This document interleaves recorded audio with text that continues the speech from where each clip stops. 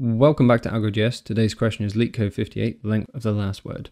Right, so this easy question has given us a string S containing words and spaces. Return the length of the last word in the string. A word is a maximal substring consisting of non-space characters only, right? So we all know what a word is. So what we have to do is return the length of the last word. So we have the output of 5 here, and that is because world is length of 5. In example 2, we have an output of 4, and that is because moon has a length of characters of 4. The only issue here is that we have this trailing space right here, which we need to take into account when building this algorithm out. So let's discuss two different algorithms. The first is going to be using built-in JavaScript methods, right? So in example 2, we have this trailing space, and we really need to get rid of this in order to start counting the characters within moon. And one way we can do that is by using the trim method. And what this is going to do is it's just going to remove trailing spaces. So we're going to remove this, we're going to remove this, and then we can start counting the values. So let's build on top of this. We can also use split here. Because we currently have a string, if we're able to convert this into an array containing each one of these words, then it will make it much easier for us to calculate the length of it. So if we split based on an empty space, this will return us an array of all the words within the string. So in example 2, the result would look like this. Great, so now we have an array containing all the words. All we have to do is now select the last word within this array and then use the length property to return the length. It's that simple. So in terms of time complexity for this algorithm, well, the two main operations that are going to be taking out time are these two. Now trim has to iterate through each character within the string. So this is going to be O over n, where n is the length of the string, and split also has to iterate over each character within the string. So it's going to be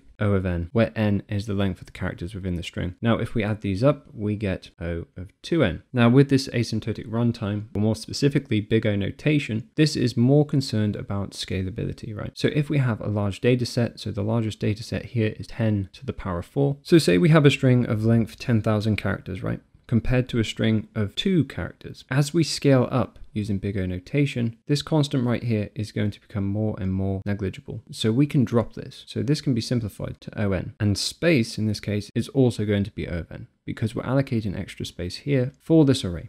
Now an interview could ask you a follow-up question to this, and the follow-up question could be something like, try coming up with a solution without using any built-in methods. So we cannot use trim or split. So how can we do that? Well, one approach is to iterate through this backwards. We'll have a count variable, which is initially set at 0. And the idea of this count is just to count each character that we visit, as long as it's not an empty space. If we visit an empty space, what we're going to do is return the count at this point. Because we've reached an empty space, it indicates that we're at the end of the last word, or the start for that matter, but we've counted backwards. However, there is a slight problem with this solution. If we take a look at example 2, we start off with an empty space. And if that were the case, with our current logic of a while loop that we're iterating through backwards and counting every character we visit and returning when we visit an empty space, we're going to be returning 0 here because the count is set at 0 and we started off by visiting an empty space. So we need to make a check for this. And the check is just going to be, if we're at an empty space and count is equal to 0, we're just going to ignore this and iterate left. And then we can repeat the process and add up the count until we reach an empty space. And as soon as we reach an empty space, we return the value of count. So let's run through an example. We're at an empty space. Now we said if we're at an empty space and count is equal to 0, well, we're just going to ignore that. So we're going to move over to n. N is a character. We can increment count to 1. We move over to O. Count can be incremented to 2. Repeat the process. We move over to the next O. Increment to 3. Move over to M.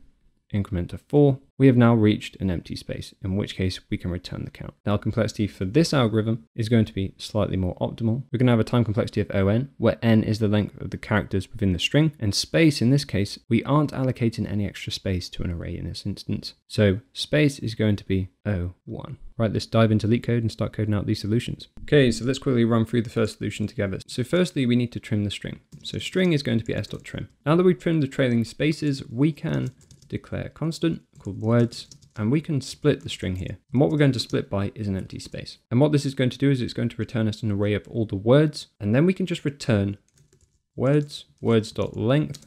So we're getting the last word within the array of words, and we're getting the length property from this. Now we can clean this up. So let's grab the trim from here. Let's bring it down. Let's add it in here. Don't forget to add the dot notation, and let's remove this. Now let's give this a run.